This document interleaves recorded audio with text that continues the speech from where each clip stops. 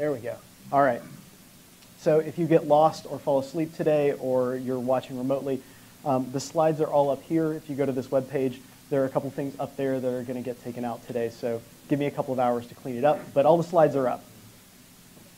All right, so I want to talk to you today about work that my lab has been doing for the last couple of years. I'll do a very brief run through sort of what I did as a postdoc, and then get on to kind of what we've been doing. One study is published, a couple are unpublished, and sort of talk to you about where we're headed in the future. All right, so I spent a lot of my time in Michael Platt's lab working with these guys. These are rhesus monkeys, and we spent a lot of time in the lab thinking about animal behavior. So as any good ethologist will tell you, there are four sort of basic principal axes to animal behavior. They go by the four Fs. This is fighting, fleeing, foraging, and reproduction. And we spent a lot of time thinking about how to study these things, which are very complex, non-repeatable behaviors in very non-complex, highly repeatable laboratory settings. So I did a bunch of work in Michael's lab focusing on these sort of classic topics in neuroeconomics, like the explore-exploit trade-off and temporal discounting, looking at learning under uncertainty, learning in a foraging context, and in the last couple of years, some things having to do with social reward, things that a lot of people here know a lot about. But the thing that I started worrying about a lot in Michael's lab toward the end and really kind of moved me in the direction that I've taken in the last few years is really thinking about how you take something like this, which is a complex social behavior like grooming, right? This is the glue of macaque societies, is if I groom you and you groom me, there's some reciprocity expectations, and they help to form the kind of social structure and social network, and how we take a complicated phenomenon like this and we turn it into something like this. So people here are very familiar. You know, this is the sort of standard statistical parametric map from functional MRI, or you can have the parastimulus time histogram from electrophysiology, and these are sort of the traditional ways we think about results in systems neuroscience. This is how we package our data so that it makes sense to other people in the field. But unfortunately, something like this does not lend itself very well into something, turning it into something like this. And the reasons for that are something that I'll call, for purposes of the talk, it's debatable about whether this constitutes exactly what this is, but this tuning curve paradigm. So what I'm going to mean by that for purposes of this talk is the following. This is a paradigm that really grows out of, completely groundbreaking work, Nobel Prize winning work in systems neuroscience now many decades ago, where we set our experiments up like this. A subject is going to repeat a behavior many, many times. We are going to record a single unit or a collection of single neurons. We're going to average the firing rates of those neurons across repeats of that behavior that's as identical as we can make it. And we're going to characterize populations of neurons by their tuning curves. And the tuning is to whatever set of variables we care about. So in the classic experiments, there's some orientation of a stimulus, and the neuron fires more strongly to some orientations than others. And so we really care about how neurons care about orientation or contrast, or if you're in the decision world, how they care about risk or uncertainty. And that is the characterization of the population that we're looking to do. Now, the really difficult thing about this is after now, 15-ish years or so of decision neuroscience, I think, at least I'll give you my take on it, is that this has not worked especially well in the front half of the brain. That as people have expanded the number of variables that they're interested in looking at, almost all cells are tuned a little bit to almost all variables. There's high overlap and not a lot of specificity, so it's a very different story than the one that's been so successful in sensory and motor cortex. So we have these complex behaviors that we're interested in that are never quite repeated. We're never quite looking at the same social behavior from trial 1 to trial 2. And in fact, there's some social dynamic in the case of our macaques who are housed together that is happening outside the course of the experiment that people would like to know about. Dominance relationships, who are cage mates, who's got a long repeat of the serotonin gene, the serotonin transporter gene. So the dynamics are not quite regular enough for us to average. So the average across trials is maybe not a good synopsis of what the system is doing, and there just aren't obvious tuning curves. You can find them if you look really, really hard, but it doesn't smack you in the face like it does when you look at other systems in the brain. And while I was doing all this, I think most people here are aware of this happened. I mean, this book is from 2015, but the kinds of breakthroughs that have been happening in the computer science and statistics and machine learning world for really the last decade have been dramatic. Computers are now our best Go players. They do really, depending on your language, passable to good machine translation from one language to another. They do lots of things really well, and yet very few of these tools were we using to analyze the data coming out of our experiments. So let me make a case for why this is useful. Neuroscience has a long tradition of very principled models, either normative models for behavior or how you should solve the vision problem or how you should do motor control. And one of the hallmarks of these machine learning methods is that in some ways they're very hypothesis-free. And that can be a bad thing, but it can also be a good thing. So my argument to you is that I can make a model, and my model actually fits the data. I spent a lot of my time doing decision neuroscience, fitting models with 2 and 3 parameters, where the parameters were statistically significant. They accounted for some percentage of the variance in the data, and that percentage of the variance was very, very low. And if I, in fact, generated novel behavior from those models, the novel behavior would not look like real behavior at all. They're really important axes of complex behavior that we were failing to capture because we were trying to get it with models that had a very small number of parameters. It allows us to have a very robust toolbox for checking whether the models that we fit actually are fits or whether they just look okay. And something I'll talk about today and kind of give some examples of what I mean by is these sort of structured black box models. So I, as a scientist, may actually have fairly strong hypotheses about what's going on in a system, but my hypotheses may say, oh, and then there's some nonlinear transform here. And it may be totally irrelevant to my science whether that transform is an exponential or a power law or something else, and I just want to fit it. And so these structured black box models are a way of saying, well, there are pieces that I don't care about. Those will be fit as black boxes. And the pieces that my science informs, I'll make principal mathematical models of. So we're trying to marry the best of both worlds.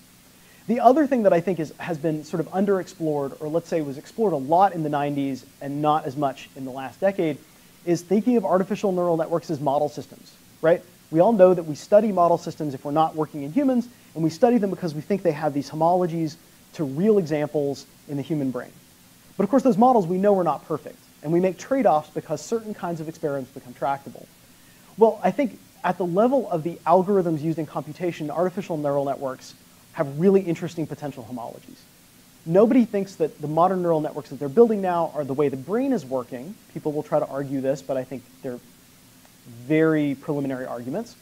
On the other hand, if you really care about how to build a system that does reinforcement learning as efficiently as humans do, you might want to look at the algorithms people are using right now to try to figure out how to use reinforcement learning to play video games, to train robots after single demonstrations. This is kind of the frontier in machine learning right now, is how to do reinforcement learning in as sample efficient a way as humans do. So I think the other thing that's really interesting, and this is a classic principle of sort of modeling in physics and other things, is what details can I get rid of and the system still work? Not every synapse in the brain has to be positioned at exactly the right position for your brain to continue to function, and yet we study the nervous system at all these levels of behavior, never quite knowing for any given behavior what details are safe to ignore. And I think the last thing here is also, been very fashionable at various points in the history of neuroscience, but is due to come back in again, is to take seriously the idea that computation in the brain is distributed and asynchronous and parallel. That there is not a one-stage model where you do a computation in this area and then everything moves in lockstep to the next node in the network. It's all happening at the same time. And these networks give us a chance to at least look at some kind of system that solves a meaningful task where we know what all the pieces are. So not perfect, but informative. All right, so what my lab does is look at some very high-level behaviors like foraging and complex social behavior. We take a very data-driven approach. I don't have a lot of fixed ideas about how the brain works, but there is a lot of fantastic data coming in, and I think it's a real opportunity for the next decade to sort of inform the kind of theorizing we do by looking at what actually happens. And we have a particular interest, as a lot of other people do, in sort of whole brain dynamics. All right, so today I'm going to talk about really these first two things. So there are links if you go to the webpage. So this was published last fall, and this is up on arXiv, and we presented it at a workshop at NIPS. And I'll talk about some preliminary things at the very end. So 3 studies today, but really principally 2. So the first one starts with this question that is really inspired by this book by Dorothy Cheney and Robert Seifert called How Do Monkeys See the World? And we have this long tradition of asking how single neurons in the brain see the world. So this is a classic sort of Gabor patch. So it has a spatial frequency, it has a contrast alteration, it has a tilt angle. So this is the sort of stimulus you might show to a macaque or to a rat or to whatever your model system happens to be to characterize a cell, simple cell in V1 or a complex cell. This is a much more complex stimulus set, and it's hard to see probably at this distance, but these faces are all subtly different from each other in terms of how far apart the eyes are and the eyebrow tilt. So these are the sort of stimuli used by Doris Sau and Werner Freiwald and various other people to look at single units in face patches, in macaque temporal lobe, because those cells are very exquisitely tuned to things like how far apart the eyes are. What's important in both of these cases is there is a stimulus space that is reasonably well understood.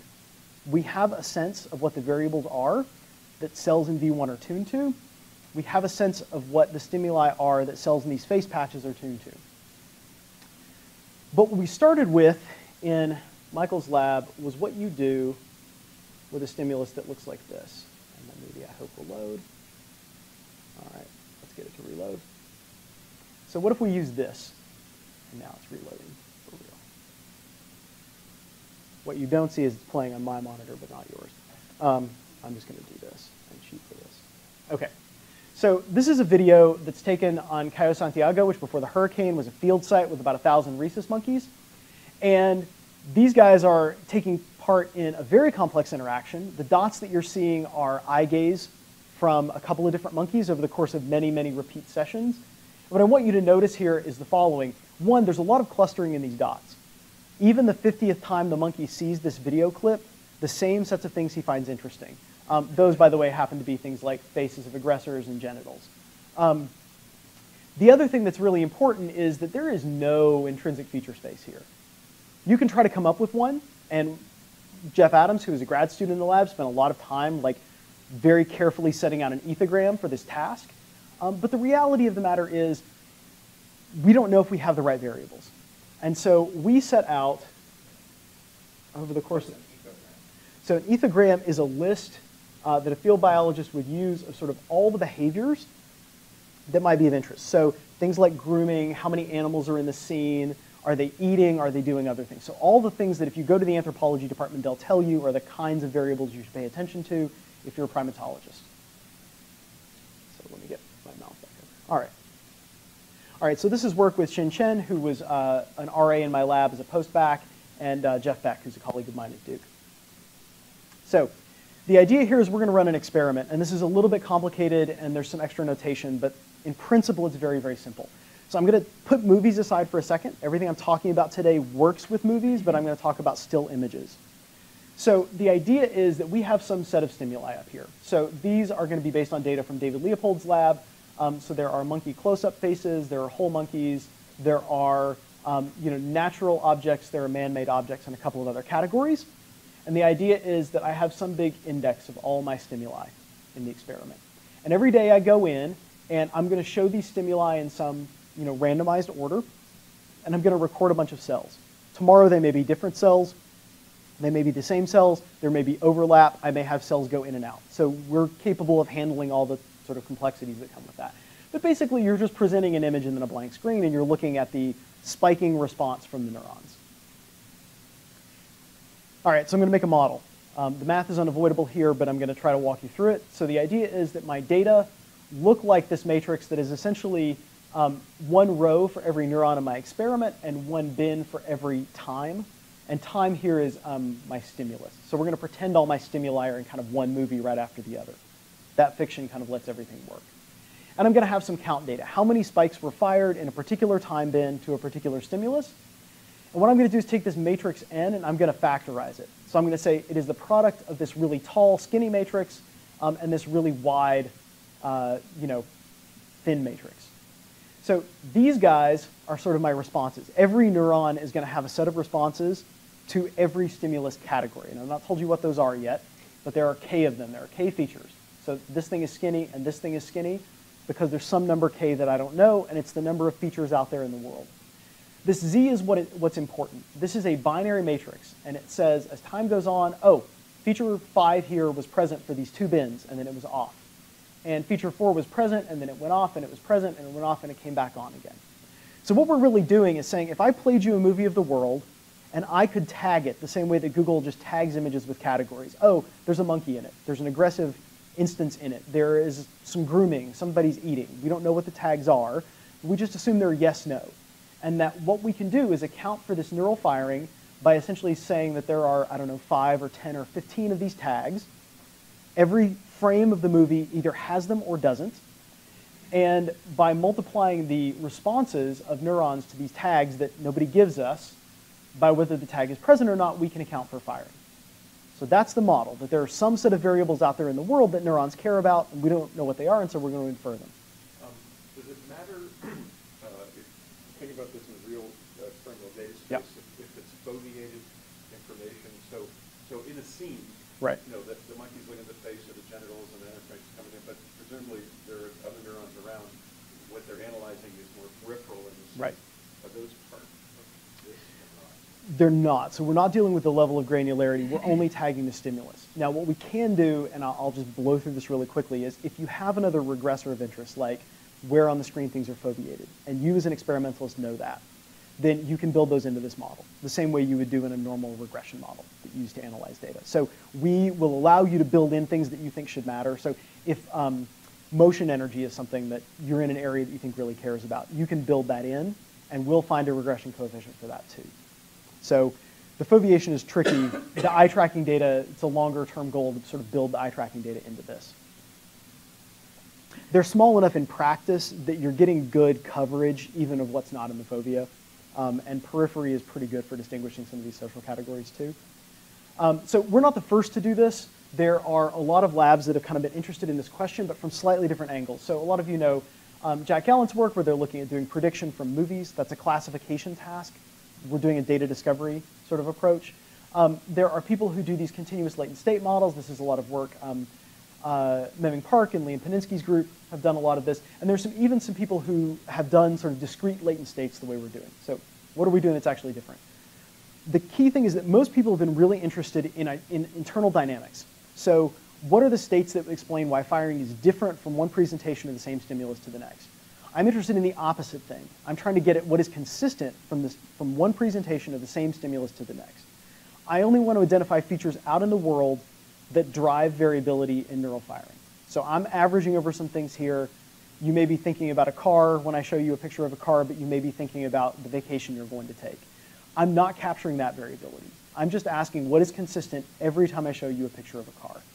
So that's our unique thing. We also have these sort of combinatorial combination of states.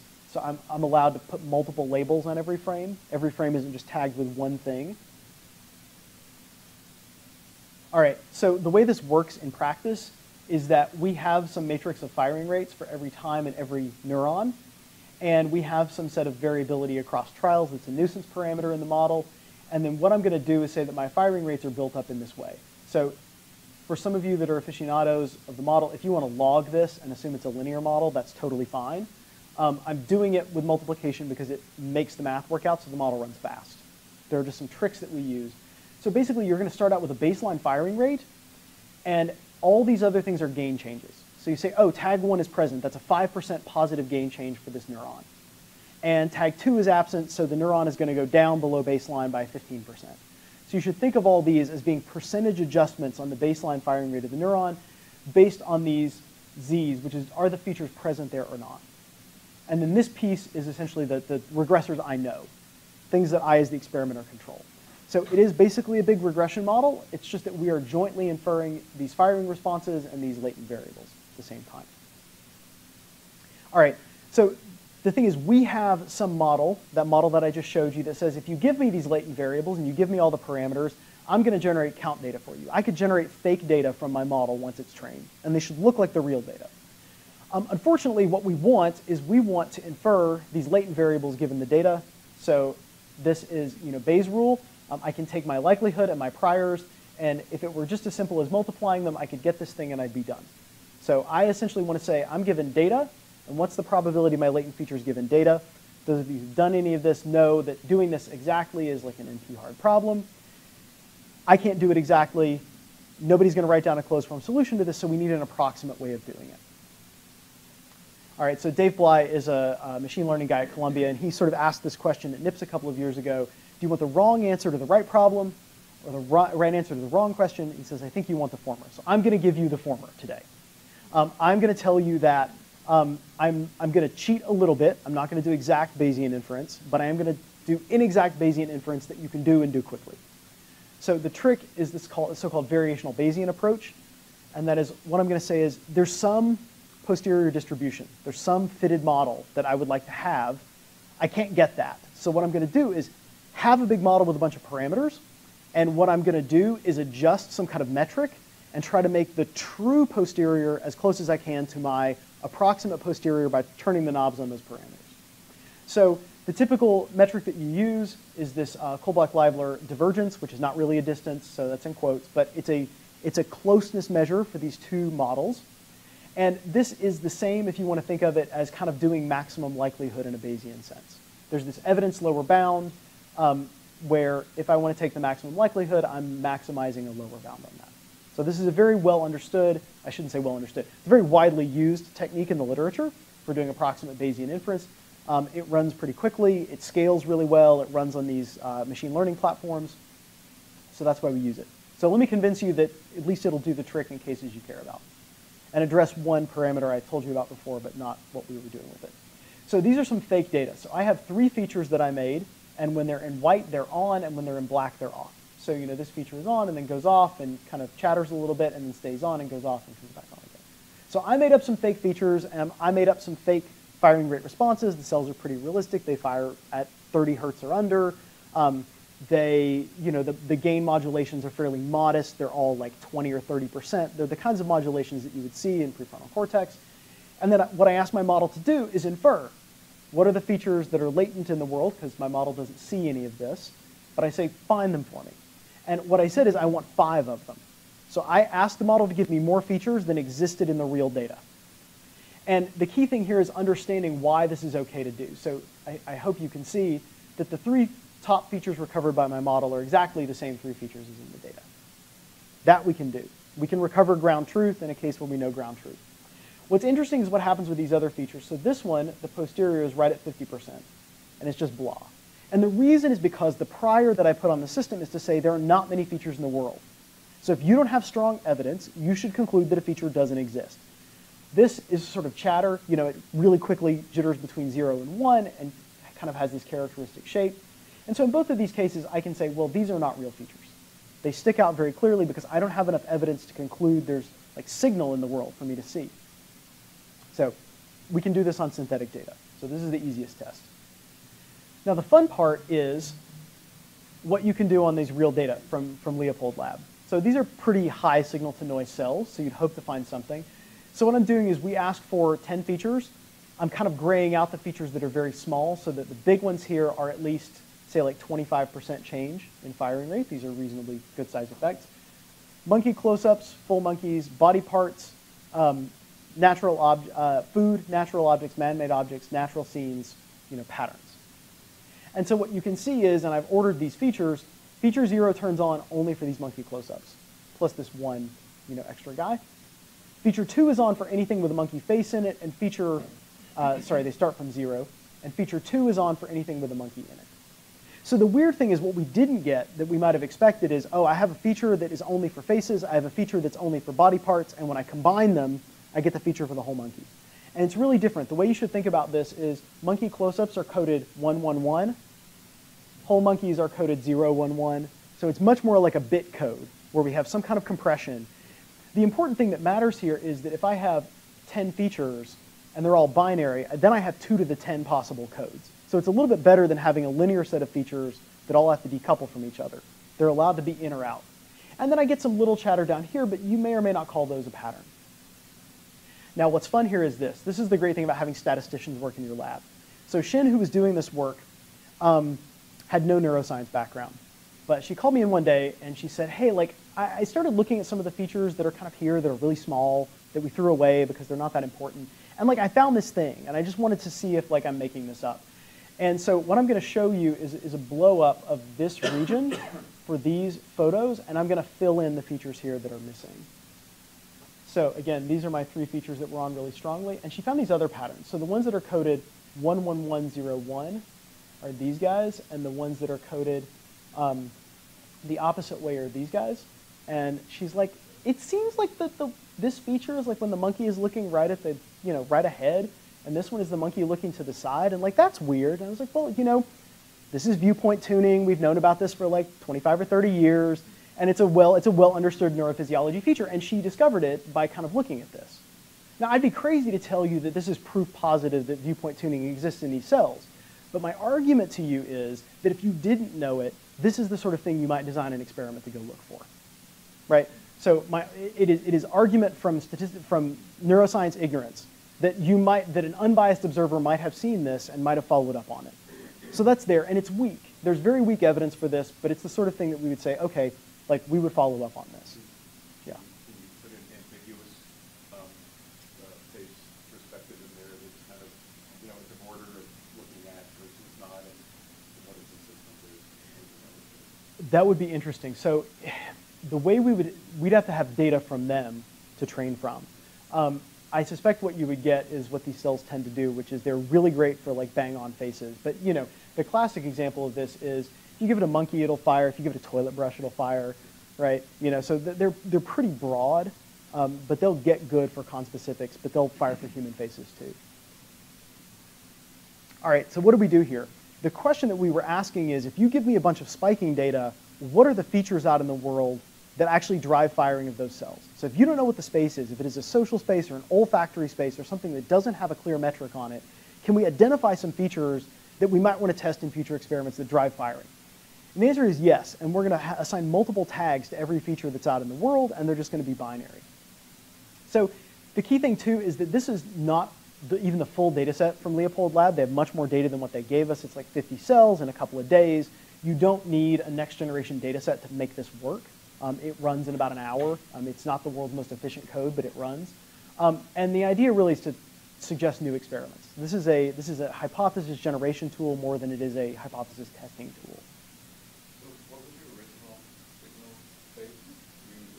Did you expand it to 10 features? I used 10, and I tried to clamp it down as much as I could. You picked 10. I just picked 10 because I assumed that, no, so not 10 channels. The 10 is the number of features that we asked to get back. So what was your original? They had 50 cells, but they don't have to be simultaneously recorded. So you can do this on singly recorded cells, which is another advantage of it. Like, you'd do better if you took the correlations into account, but we don't in this model for various technical reasons that make it hard. So it'll work on single unit data that you record day to day. But your original matrix was 50 by time? Yes. You went 10 by time? Yes. Okay. Yes. And then did you look at that gives you, the other matrix gives you a linear mapping between the 50 and the 10? Yes. Is there anything? So there what we're assuming is we have this sort of hierarchical Bayesian thing where we assume that firing rates are distributed sort of normally around some population mean. The other thing I should have said is in that picture of effect sizes that I'm showing you, that's the population mean. So some cells fire much more strongly, and that's what you're seeing. I will tell you that if you actually look at standard single unit physiology experiments, even very good ones that say, oh, region A has like a preponderance of cells that do this in region B, and you actually model them hierarchically and you look at the population means, they're almost always like bang on zero, right? And we're analyzing the guys in the tails. And when you actually get a population shift away from zero, so I can tell you this because I've analyzed the data. So like Steve Chang's like monkey donation experiments, ACC gyrus like really does, the population is shifted away from zero. That's not just the tails. Like there's actually a shift when they get reward receipt in these social contexts. But other areas may or may not show that pattern. So I want to talk in the last bit of the talk here about this idea of linking strategic behavior to movement, right? So the brain is an organism to produce movement. Most of our choices, most of our strategic behavior are exhibited through movement, and that is a link that we don't often model. So I want to talk a little bit about this link between movement and strategy. So this is work, most of it was done by Sharik Iqbal, who is now in computer science grad school, was a really awesome RA in my lab for a couple of years. Caroline Drucker was a grad student in Michael Platt's lab. JF was a postdoc with Michael, and then the data come from Michael's lab. So this is a little bit funny to get to this audience. You guys know this better than most people, but this is our model for strategic decision making in humans, right? So this is a complete information game where people take turns making moves, and it's very rational, it's very top down, there are clearly defined strategic objectives. This is another kind of decision that people make. This happens in real time. Both players are moving at the same time. They're balancing perceptual input and their strategic goals, and they have to move their bodies, and everything is happening very, very quickly. So the goal, and JF is the one who designed this task, was to get at something like this. And it was really to get at deception. I'm not going to talk about deception today. I just want to talk about multiplayer strategic interactions that are happening in real time. So this is what the task looks like. This is our animation, but the task looks like this. So one monkey is controlling this little puck. This is, JF is Canadian, so this is based on hockey. One monkey is controlling the puck. He can actually back the puck up. There are other variants of this that people have run in my lab and others where the puck can't back up because monkeys are just greedy and they'll like, screw it, I'm going to lose, I'll go to the next trial. Humans will sit there and like back this thing up all day, and the trial will never end. The other player controls this sort of stick and can only go up and down. So this is the task. And like, as opposed to these match to sample things that takes monkeys a year to learn, they learn this in 2 weeks. This is super easy to do. Okay, right. There are monkeys, there's a monkey attached to the blue dot and Yep. a monkey attached to the block. Yes. Okay, and the blue dot must keep progressing forward? Not in this version. So in the version I'm going to tell you today, it's completely free in 2 dimensions. Okay. But they've run, Michael's got another version right now, and the human version, I'll show you the So the monkey has how many degrees of freedom? 2. Okay. The monkey's free in 2 degrees. The humans are only free in 1. They can only go up or down, and they have a constant velocity. This is like trying to get rid of the ads on the New York Times. When the ads pop up, Yep. and you try to go down to click it, Yep. it runs away from it. So this is the task. And I think the problems to this group are pretty clear, right? Which is that every trial here is a different length. There's no clear way to align these things. You can do it from trial start and trial end, and trust me, there was a lot of that was tried at various points in this. You need to have some meaningful way to talk about the dynamics. So we spent a year on this, and that's what I'm going to show you. So this is a selection of about 100 or 150 real trials from the last 10 sessions of very well-learned monkey behavior. What I'm going to do by the end of this is I'm going to show you a model that will generate that, or at least complexity that approximates that. And in the process, we learn a little something about how they're behaving. All right. I hate to keep being here. No. I don't understand. What does the monkey control about the momentum? It's all constant velocity. So if the monkey lets go of the joystick, the puck stops. Okay. So the human version has some more complicated dynamics, but it really is, I'll show you the equation in a second, but essentially you can only get up to a maximum velocity and there is no acceleration. The velocity is purely dependent on where the joystick is. It's a very simple physics engine that goes into this. So what do we want? I don't care about the fact that the joystick only goes from -1 to 1. We spent a lot of time in the lab dealing with the fact that that's like a censored statistical model. Maybe I wanted to move across screen and my joystick maxed out. We can handle that. We can infer like how far you wanted to go even if you're at the top of the range. I don't really care about the details of the motor execution, but I'm going to have to worry about them because that's actually what agents playing this game had to do. What I really care about is modeling the latent cognitive state and capturing the interaction between the 2 players. So I'm going to do this for a couple of slides because I need it to get to this. So that's my contract with you. So we modeled this by borrowing from the theory on control theory and time series modeling, and I'll make that explicit in a couple of slides, using these sort of structured black box models. I'm going to make some assumptions. You could fit an off-the-shelf recurrent neural network to this data. It would do just fine. You wouldn't have learned much of anything, but you would have a fine model.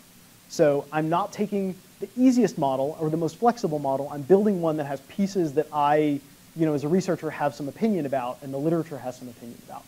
And I'm going to use some neural networks because that's a thing that people do now. So I'm going to call these Y's the X and Y position of the puck and the Y position of the goalie. So these are my states. There are 3 variables that describe what's going on screen. In reality, when I talk about my states, I'm actually adding the velocities in there too. That describes what's happening in the system. There are 6 variables, and when I give you those, you know what's happening on screen. The control inputs, which I'm going to call U, drive the change. So this is a little sigmoid function. It basically says if you have the joystick all the way down, you're stuck there, then it's linear, and then you're stuck at the top. And I'm going to feed this control input, and I'm going to express it with the joystick, and then I'm going to multiply that by a velocity, and there's an update step. So this is all the physics in the game. In the human game, it's a little more complicated to make it more competitive and to keep the win rates around 50%, but for the monkeys, this is all that's going on. So my whole goal is to take these observed states up to time t, so I get a little bit of history there, and tell you what the monkey's control output is. So that's my model. I want to predict how far the monkey moved the joystick based on what's happening in the game. All right, so my assumption is that the monkey's using some kind of control model. And the simplest one in the literature that we could pull off the shelf are these proportional integral derivative models. They just have like 3 parameters. They're really simple. But the notion is that I have some control model L. This is an error term. It's the difference between this goal G, which is where I want, say, the ball to be, or the puck or the bar, and this is where I am. So if my goal is to get to the bottom of the screen, and this is where I want the puck to be, and this is where I am, then I have a vector that's pointing between them, and that's this error term right here. So differences in being where you are and where you want to be are what drive control, feedback control in the system. And then I have my previous control. This drives an update to that, and I get my new control with some noise. So really all I'm saying is I have a set point on my thermostat, and if I'm not at my set point, I have a control input to the joystick. So that's as much as you need to understand about that model. The fun thing is modeling the goals, right? So all I've done is take the behavior and shift it from the joystick variable to the variable of like, where is my goal? Where am I trying to get on screen? And as the game evolves and the players are in different places, where the players should be trying to get to should also evolve. So I have a model for how the goal is going to evolve. And the model is a physicsy model, so I'm going to say there is this is a normalization constant. This is, again, just another constant in the model. What's really important is this energy term. So what I want you to think of is there is a kinetic energy piece, which essentially says the ball moves smoothly, the goal moves smoothly, I should say, and some piece here which depends on my current goal and where I am and where the other player is. So all that information. So we think of these goals, which are points in space, as moving around in this little energy landscape. They have to move smoothly, but this is kind of a potential energy well that draws the goals toward specific positions on the screen, depending on where the other players are. So these goals minimize in energy. This kinetic piece favors smoothness. I'm just saying this again. This potential energy U is the thing that captures the interaction between the players. This is a path integral model, for those of you who like the physics literature. It's also a Gibbs distribution. So this U is a problem, because I haven't told you what it looks like. If this U were quadratic, then this is quadratic and this is quadratic, which means this whole thing is Gaussian, and I can solve the model really, really easily. It's not, so what I'm going to do is I'm going to treat this e to the U as a mixture of normal distributions, and that mixture has a bunch of components. You can use a GAN. We used a GAN for this, but I'm just going to use a finite mixture of Gaussians. The only thing that matters here is that my mixture of Gaussians, which you should think of as places the goal wants to move to, the mean and the variance of that depend on the status of the game. So you might find out that there's a goal that basically just tracks. So if you're the goalie, and this is the puck, you should have like one of these little Gaussians right where the puck is. And you should track it. Your goal as the goalie should just be to track where the shooter is. So these are flexible. It's not just that I have these hotspots and they don't change during the game. They change flexibly with the game. All right, so our model looks like this. I'm gonna skip this, but this is essentially the block diagram of the model. And so we're going to use the same variational Bayes trick over and over again. So we have an encoding model, which is the one I just told you about. And for the decoding model, we're just going to assume it's one of these flexible time series models. So this is out of Liam Paninsky's lab. It's basically a Kalman filter if the system is linear. So this is kind of a more flexible version of a time series model that you would read about and learn about in a stats class. And this is the thing I just told you about, which is my scientific assumptions about how the data get generated. Again, this is just to tell you that there are a few other tricks that we use that are fairly common in the literature right now. These are tricks so that we can use packages like TensorFlow, which is Google's package for doing machine learning in neural networks, essentially so that we can use gradient-based updating. So again, these are tricks of the trade. You can look at them on the page. Edward is this really nice package for doing deep learning with probabilistic models that we've contributed to. This is my slide where I show you that the dotted lines lie on top of the solid lines, so we actually fit behavior, which is not super hard to do. We can actually even fit the derivatives of behavior. It's so good. But that's not hard. Our model has a lot of parameters. What you should really care about is the fact that this is fake data generated from the model. And it has its own little quirks. I'll show you in a second. It's not perfect, but it captures the sort of normal interplay that players might have. We're able, with not a hugely complex model, to build something that has goals that are sort of fairly realistic. This is what it actually looks like. So this is, again, my original 150 trials. This is the same number of trials generated from the model. So we're not perfect, right? Like I get a few too many up here, and this is a little too much, and there's some variability missing from here. But we capture all the basic qualitative features of the data. And we're able to do that in a way that what we get left over is this potential energy, which is this interaction between the players. And I'll talk to you a little bit in a few minutes about how we're going to harness that to kind of measure player interaction. So the generated trials work. So this is our sample trial because I'm going to show you some outputs we get from the model. So I'm just tracing. This time here is compressing so that you can see that this guy goes down. So you have to read time is going back that way for the goalie. So this is a sample trial. What's fun is that I can also plot for you, my open circle here is where the goal of the player is. And what's important is you can see that the goal change actually leads the ball change by a fair bit. We're able, based on later behavior, to sort of project where players are trying to get to, where their intentions are, somewhat before they've moved the joystick that much. I mean, it's not total mind reading, but we know what their tendencies are. So this is the kind of thing that we actually care about using as a regressor, is where did your intention move to before you started to move? This is the potential energy function. So this is the thing that's fun to look at for a few reasons. One is there's more than one mode here. You're going to see this split into like a set of hotspots. That set of hotspots is the variability across trials in what the player does at decision points. So we've got a probability distribution that essentially characterizes how variable their behavior is in any given moment based on where they are and where their opponent is. So we can plot that potential energy function for both players, and we can talk about things like how variable is my strategy at a given game point? How flexible is it? So what do?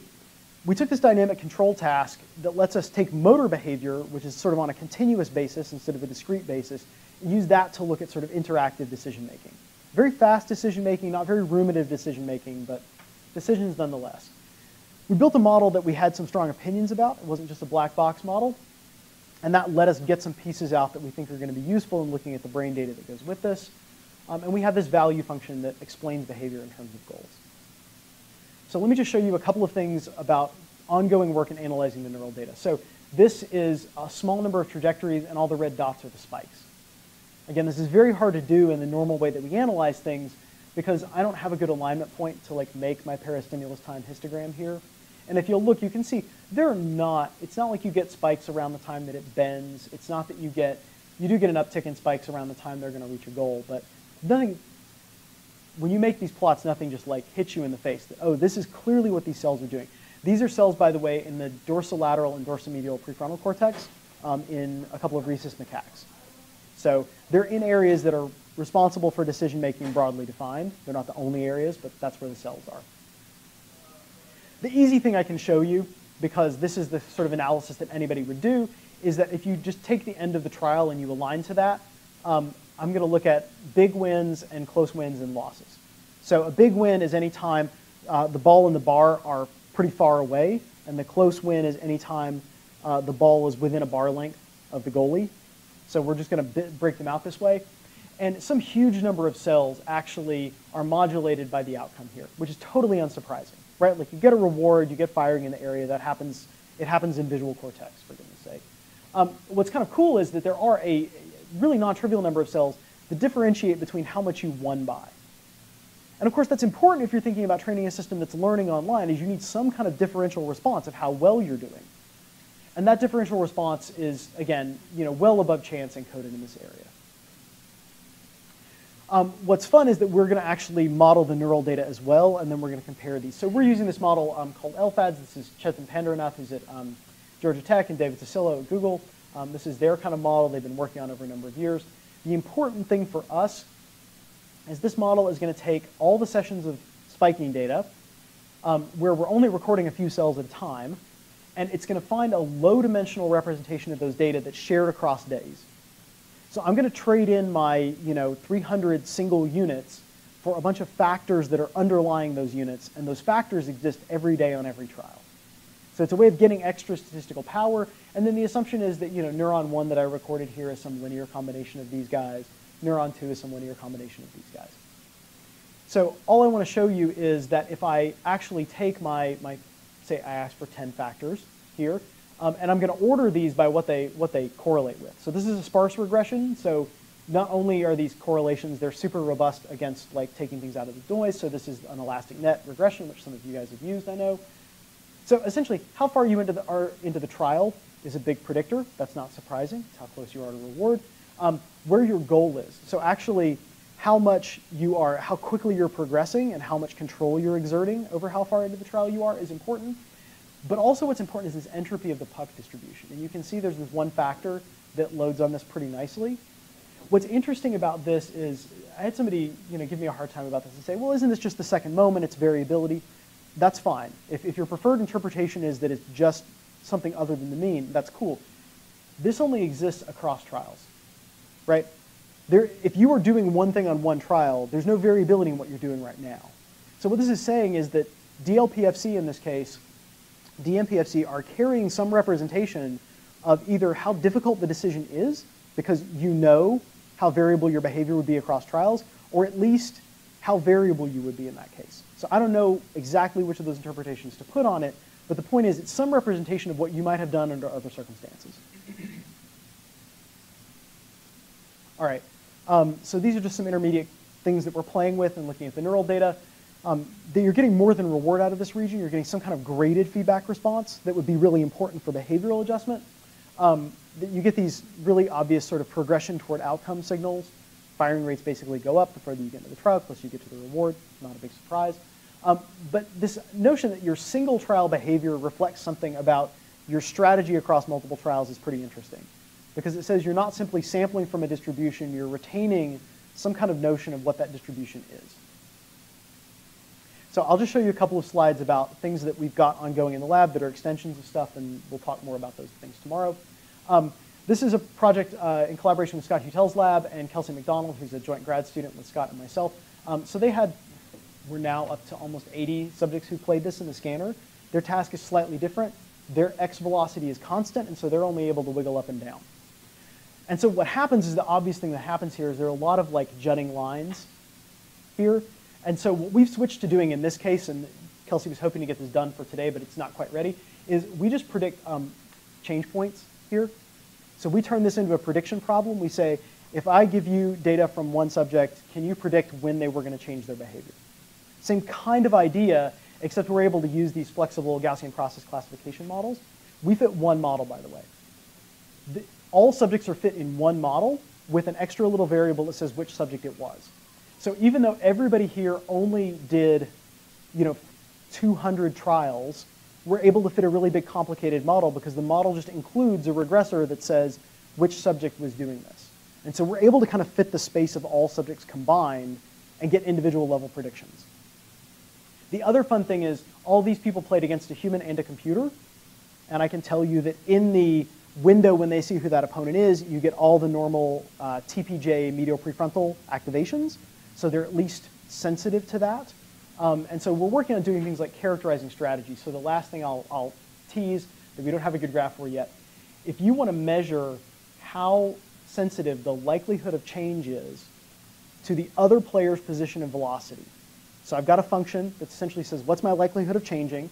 And I take the gradient of that with respect to what the other player is doing. I have a metric that says at any given point, how sensitive am I to small changes in the other player? What you can see as the trial goes on is that ticks up, and it'll go down, and it'll tick up again at the end of the trial. And it's a different curve for every player, and pretty consistently shows that they are more sensitive to the human than the computer. So we have a moment-by-moment regressor. We also have ECOG data of the same thing, where we'll be looking at that. But we also can average that on a trial basis and on a subject basis. So that's work that's ongoing. This is a different task. This is a prey pursuit task out of Ben Hayden's lab that we're collaborating on.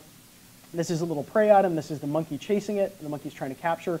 The same model I showed you for predicting, in the case of the monkeys, where they were going to be and where their control was, that works pretty much out of the box with this task.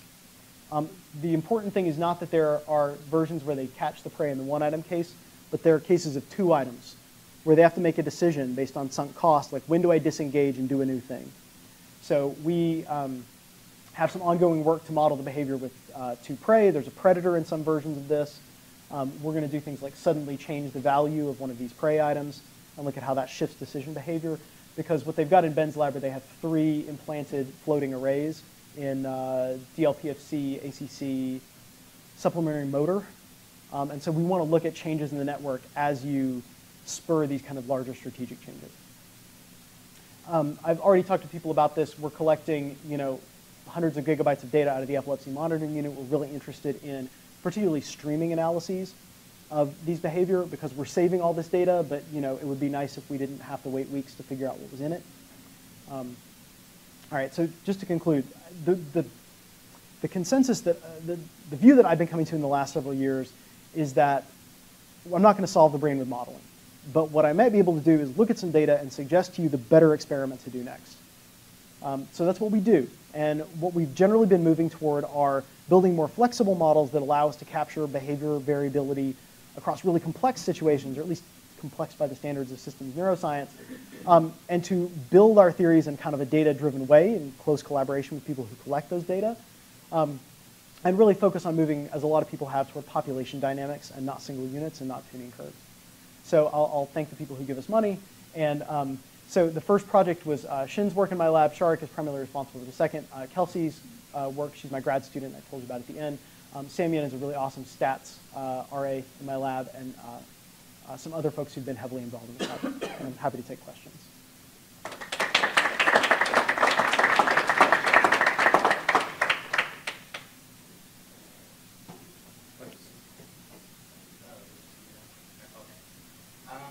So that last experiment with the hockey design, you're looking at the Biomedical versus lateral PFC and noting that there were rated changes in response to whether they won or lost, or if there was Right. a total blowout versus Right. tweaking environment. That made me think a lot about the reward pathway and how there's rated changes in that based on how much reward you get or whether or not you get the reward. So is it possible to kind of look at this as similar, where if you're getting a close win versus a total blowout win, that's how much reward you're getting. So like, oh, I did such a good job, I completely tricked this other monkey. Wow, that was close. And Right. if so, if you do think that's fair, do you think that it's worth looking into other areas of the reward pathway to see if there's again maybe correlating with the So some of it is a matter of interpretation. So I would say the kind of 0th level model that you make of this is, well, the monkey got the same amount of juice either way, so it shouldn't matter. But I think people very reasonably would say, like, well, of course it makes a difference because it's either more socially rewarding to beat the other monkey or because this is useful for updating your behavior. I don't know which of those things it is. I don't know if it's some other thing. I suspect, like with a lot of these things we look at, there are going to be, that kind of signal is going to be widespread. Through, if you look in ACC and OFC, you're going to see related stuff. And you know, with a lot of these tasks that activate the sort of canonical reward circuit, the problem is that everything seems to be active, and it's very hard to tease apart, you know, functions of individual areas, right?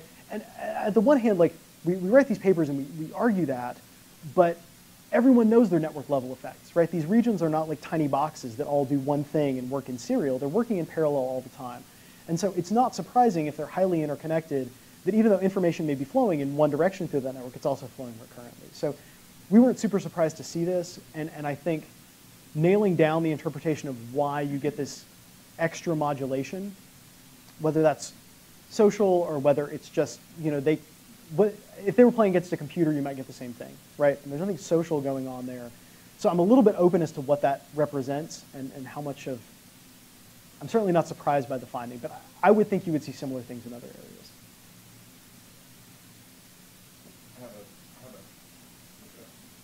I have an unfair question. All right. Would you conclude so far, based on what you've done, that it is either unlikely or impossible, I would say, that a single element in a unit could carry the necessary information, basically?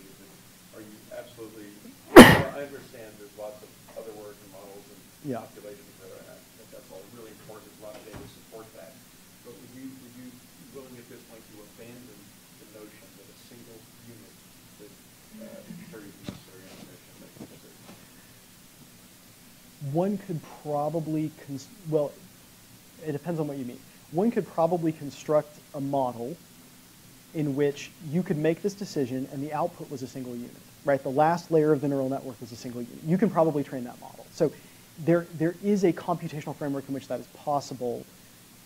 That model is not robust to any cells dying.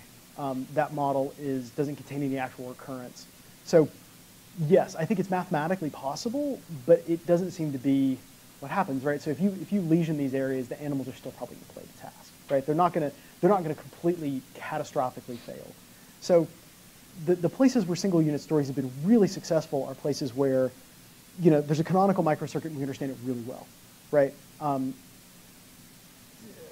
I just don't know enough to say that we know that for these areas of cortex. That's not the level of granularity that people look at these tasks. The other is where there is some super biologically important representation that you need, like those monkey face patches, right?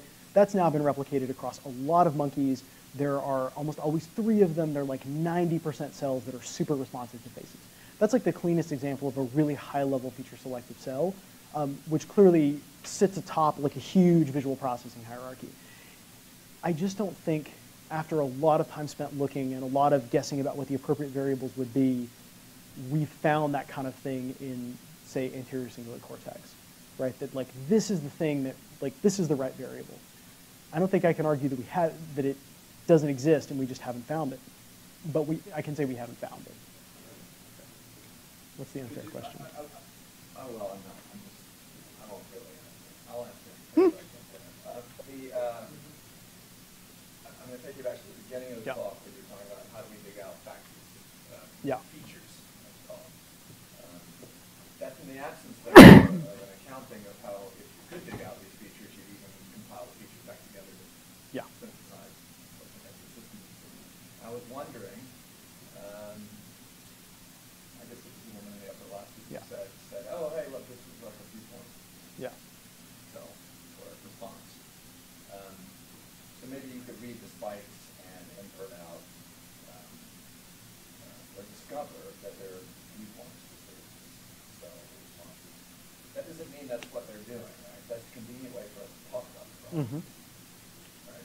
Viewpoint is something that we have in our lexicon, and we can talk about it, and we can accomplish it. So let's call that a coordinate system. Okay. I was wondering if you could use the methods as they are, and you're hoping to use that method and broadly to discover really the next better environments to do really Right. Could you invert out a lexicon and a computer code? Could you take 1s and 0s in a machine and infer what instructions we're getting on? I mean, I spent a lot of time thinking. So you know this paper by Conrad Cording, right? This Jonason Cording paper, Could a Neuroscientist Understand a Computer? Okay. He used sort of standard code. Yeah.